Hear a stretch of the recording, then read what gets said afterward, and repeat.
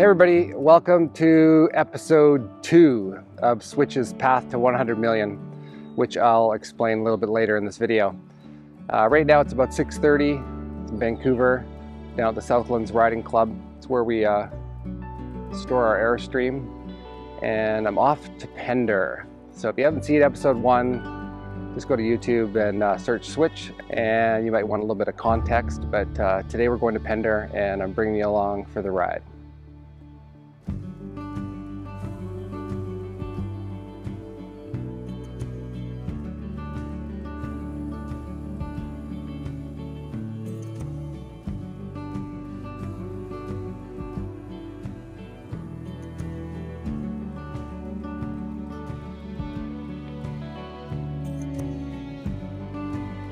Hey there, it's Joe.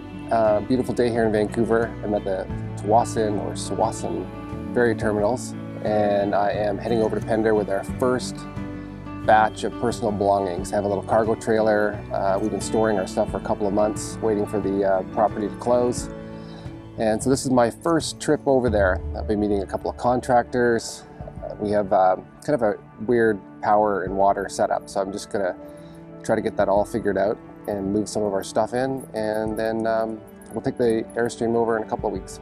For Galliano, Maine, Pender, and Saltspring Islands, please return to your vehicles in preparation for boarding.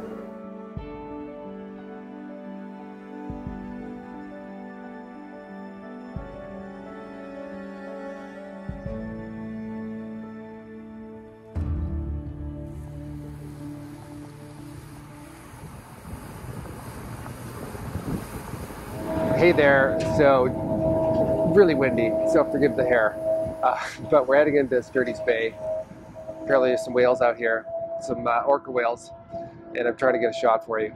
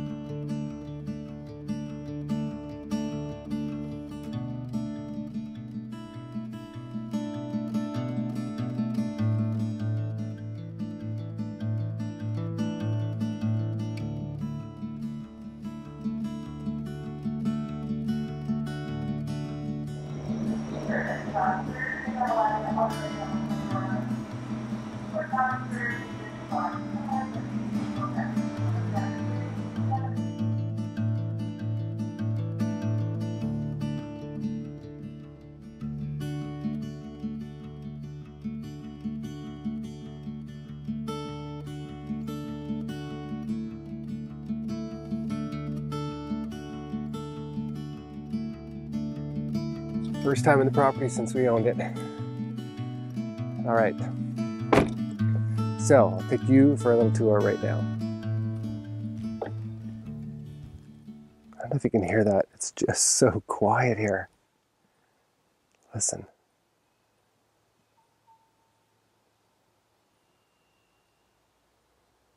Amazing. All right, here's the entranceway. It's a little workshop.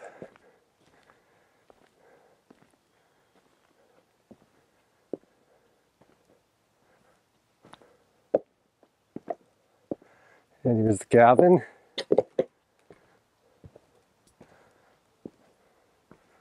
I don't know if I'm going to be able to get in here. Let's see. Here we go.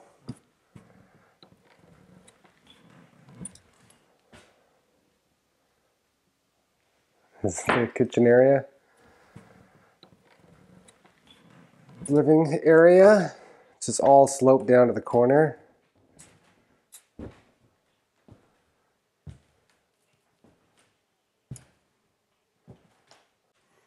The master bedroom. Back over here. Bathroom. Another little room here. Okay, let's go check out the yard. Yeah, for years I've wanted to have my own farm. This will be an interesting experience because we're still working, building Swich and Rouxbe. But there is something about being in a space that inspires you that is just so magical. I mean, I cannot believe this property. Other than nature, there's no sounds. It's quiet. I don't hear cars. There's just so much life here. Anyways, I'm excited. I'm spending a few days here. I'm just going to sleep under the stars tonight. What I used to do when I was a kid. So I bought a sleeping bag, and can't sleep in the cabin. Needs a lot of work. But it's going to be fun. So it's a really beautiful night. So I'm going to start unpacking and get cracking on this beautiful place.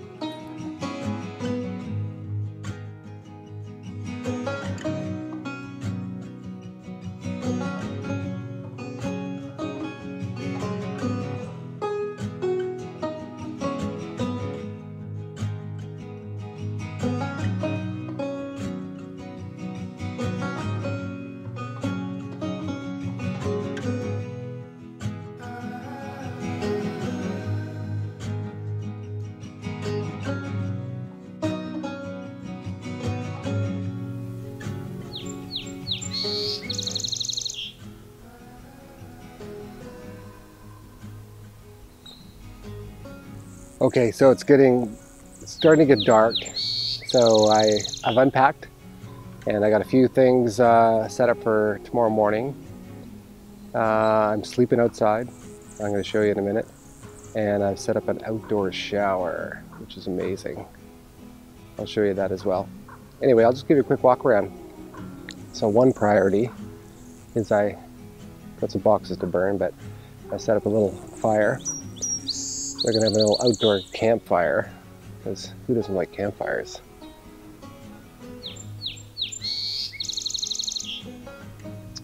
And this is my outdoor shower. I have cold showers in the morning, so usually around 4 a.m. So this is what's set up for 4 a.m. tomorrow. Nice, nice shower. What do you call it? A rain shower head. So I'll be doing that. Start my day in the morning. A little meditation. Here's my bed, my sleeping bag. I got a little lamp, a book. Pretty beautiful night here. Looking forward to sleeping under the stars.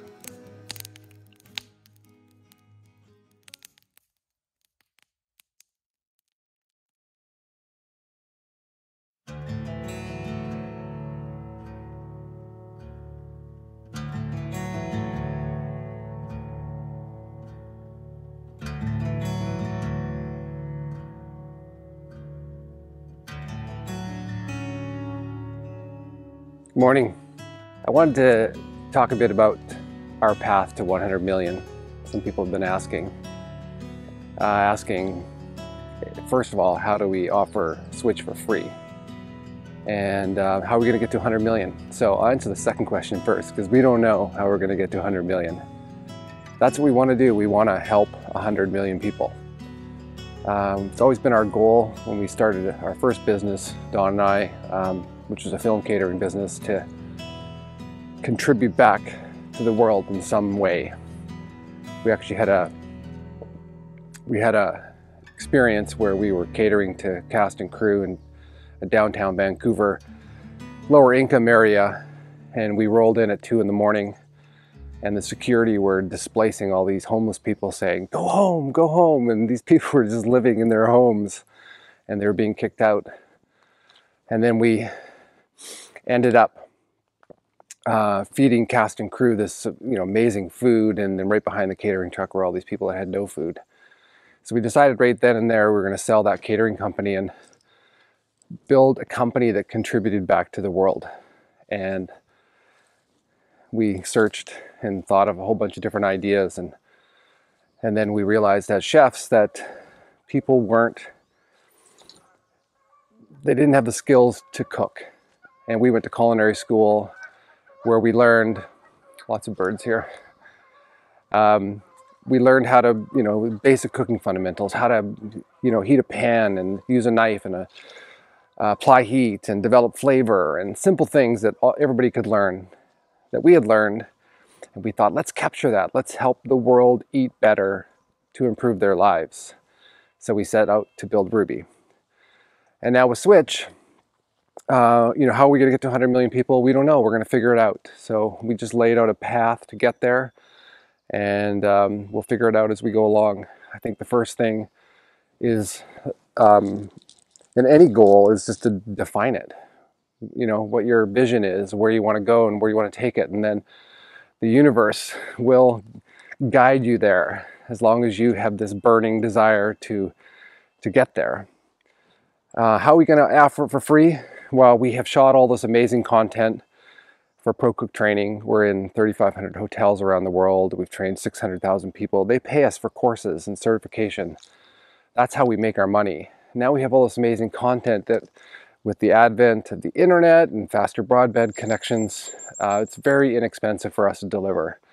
So we'll probably have some premium tier down the road, but we'll figure that out. For now, Rouxbe's funding the development and launch of Swich, so it's a great opportunity for you to take advantage of basic cooking education.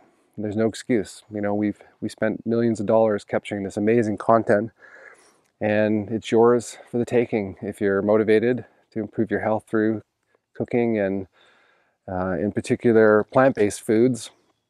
We were not plant-based when we started this company. We were French-trained chefs. We ate a lot of animal products. In the course of developing our plant-based course, we learned way too much to ever go back, and so we're now 100% plant-based. And we're not asking you to be plant-based. We're asking, if you're motivated to incorporate more plant-based foods into your life, then this is a great tool to try that. Even if it's one day a week, one meal a day, doesn't matter. It's not a gimmick, it's for real. And I hope you get a chance to check it out. And please do share it with your friends and family, anybody that wants to become a better cook. Since I started recording these videos, my mom has said I need a haircut. So tell me what you think in the comments below. I know Dawn's been my hairdresser for 15 years. Originally, when we started Rouxbe, I couldn't afford to go out and get a haircut, so Dawn started cutting my hair, and she decided, hey, I want you to grow out your hair. So I'm not going to cut it anymore. So I've lost my hairdresser. And but my mom's saying that I need to get a haircut. I don't think it's going to happen. I think it's more appropriate for farm life, don't you think? The beard and... Anyways, just wanted to throw that out there. So now I'm down into kind of the meadow area. It's like this 2-acre strip of beautiful green area. We're gonna put I'll turn around here. Sorry, I gotta shut something off my screen. There. So over here, you can see it. There's a little sort of nice patch right up against the trees. I'm gonna put our first glamping tent there. We have a 20-foot in diameter tent from Canvas Camp, and it's, I think, maybe 12 feet high in the middle. We bought a king bed for it, and a little wood stove that will go inside with a chimney that goes through the tent. And that's going to be where our guests stay. I'm going to sleep in there. I love sleeping in tents every once in a while. And then walk down a little bit further. I'm just walking toward the cabin right now. And we have this section right now, which was used by the former owner of the property as a wood mill. They had a bandsaw outdoor wood mill, so they would actually drop trees. You can see some trees here, or they, in most cases, would just use trees that had fallen or that were dead, and then they would mill them into the logs that they used to build the structure, for example, and a lot of things on their property. So you can put, I think, 16-foot log in there, and you can cut 2x4s and 4x4s and planks and decking and all that kind of stuff. So we're going to do the same thing. We're going to do something a little different though. We actually are going to turn this structure into a sort of a power shed and a laundry room and proper bathrooms that'll be connected to our septic field. And then at the very end there, at the end of the structure where it's green, we're going to build a beautiful outdoor shower. So when you're showering, you'll just be looking at all of this beautiful forest. Just walking down a little bit further, we get into this next sort of green area behind me, and right behind me is where we're going to put the Airstream.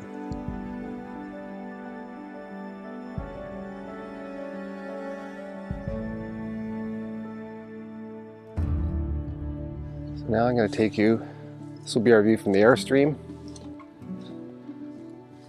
Take you to our little place. We're going to build a little pad, I think for a friend who's going to come and help us work on the farm. And also he's our yoga instructor and a really good friend, and he's been teaching us a lot about Kundalini yoga and how to breathe properly and meditate, and it's really changed our lives. So we're hoping that we can convince him to come over here part-time, full-time, who knows. So I've scoped out a perfect place for him, and up in the trees, there's this little trail. It goes up into our forest. You can see all these beautiful trees.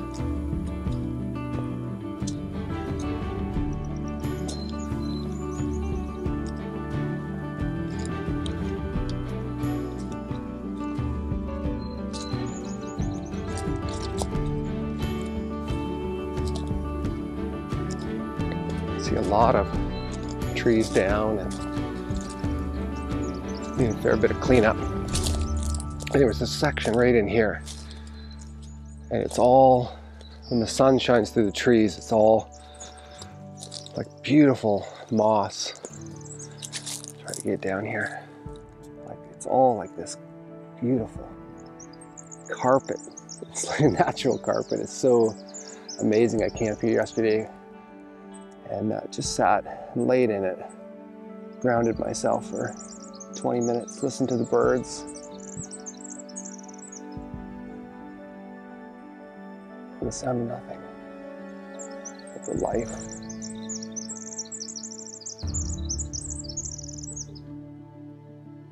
So we're going to build a pad here, put another glamping tent, and when he's here he can stay, or any guests can stay and just have a peaceful time.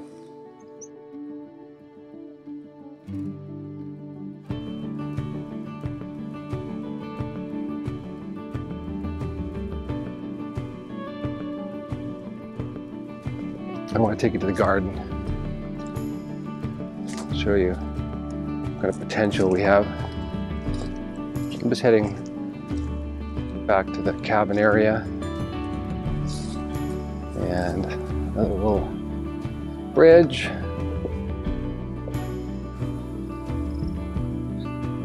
We have a, that's not a fruit bearing tree, this is an apple tree.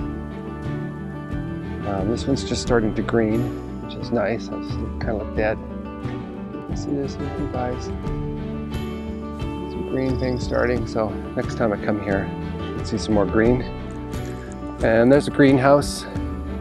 It's all kind of just made with materials the previous owner found on the property. Sorry, on the island, I think. Old glass, and just a real creative greenhouse, but we use it to grow tomatoes. And then here's the entrance to the garden. You can see the fence is down. We have a lot of deer here, so we got to do some fence work. And then you can see the natural creek. This is just, you can see water just trickling out of that hose. That's the overfill from the well. And this is where I rescued a little tree frog yesterday that was about to jump in the the fire from, still had warm coals from the night before, and so I scooped them up and put them down there, and I called him Kerm. And I come here every morning and say, "Hi Kerm, hope you have a good day." Saw him yesterday, so I'm hoping he hangs out around here. Maybe tree frogs shouldn't go in water, I don't know. What do I know? Anyway, here's the entrance to the garden. See, it's a lot of overgrown. Her old beds are just covered in tarps and blankets, I guess for the winter. So there's just so much space, so much potential to grow food. Oh yeah, and she did this, she made this natural fertilizer, which I have to learn more about. I'll show you here. She takes her old grass trimmings and then she brews them. She makes some kind of a grass brew. See, it's all water down below there. So I'm not showing you the right spot. And then she strains that water into here. I think there was a third process, making her own fertilizer, which I'll have to learn about. And then she uses that to fertilize her plants instead of using chemicals. So that was brilliant. So all this is naturally organic, once organic garden. So the soil is apparently amazing. Get the hoop house up and improve the water supply situation, so we have a no shortage of water. And it goes down a couple of football fields, even further, but I don't think we need that much because we're not going to be commercially farming, just producing our own food and for those that come to our property. We've also talked about, Dawn's dream is to have a yoga retreat. We like community, so have like-minded people come by and learn some Kundalini yoga with us and cook great food. So that'll all happen here one day, probably one day soon. We can help it, but we are busy with Swich and Rouxbe, so that's our focus for now. And this is, I don't know what we're going to use this for. Maybe just keep it natural for the deer, the animals. Probably get rid of that timer. See you later.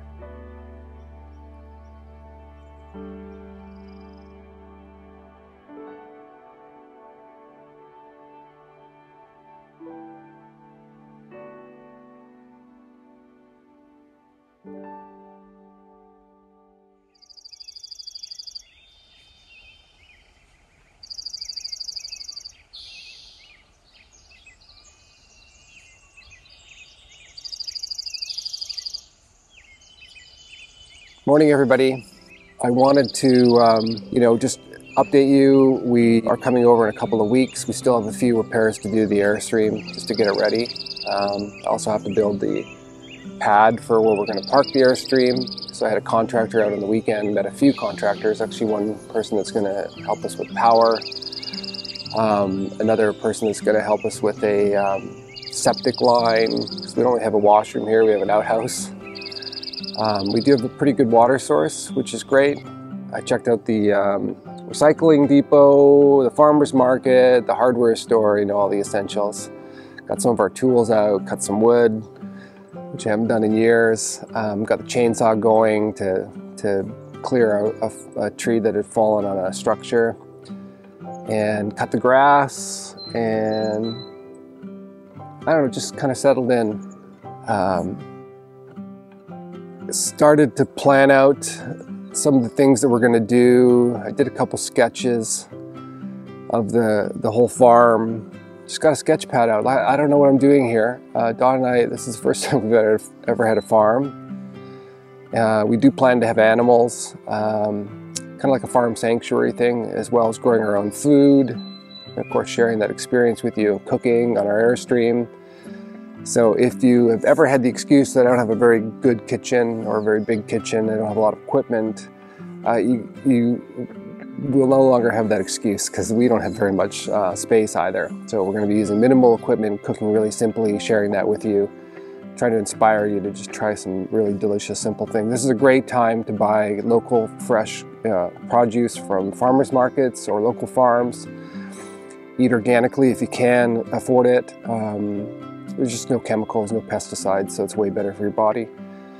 So we're going to be doing that here. We got to hire a local organic gardener to help us because we're too busy with Swich and Rouxbe to spend a lot of time with this much space and so many things to do. It's going to be impossible for us to do it all, so we're going to need help. We have a tractor coming over here in another week, and we're going to, I guess they call it tilling. Never done a tractor before, but we have a tiller, so we're going to till the land, and then we're going to build some vegetable containers. See, I don't even know the language, but we're going to learn it all. So there's no excuse. You know, we believe, we've always wanted to have a farm. We've talked about it for years. For some reason, we bought condos in Vancouver, and we kept upgrading to different places, trying to find our home. But in our hearts, at least in my heart, I always wanted to have a farm. So, sorry, we're here. And I just want you to know that if you put your mind to it, you can accomplish anything. So, and even now that we're here, we're not builders, but we now bought tools, and we're going to learn how to start building our own structures from timber and logs that we fell on the I think it's called felling, that we fell on the property. We're gonna cut that. We have a wood mill coming, and we're gonna make our own 2x4s and 4x4s, and we're gonna build our own fencing with a lot of help. And we're gonna grow a ton of food, and we're gonna pull it out of the ground, and we're gonna prepare it, and we're gonna show you how to eat really, really, really well. So, thanks for coming along for the ride, and I'll tune back in or check back in with you next week. We'll bring the tractor over here and have a little fun with that.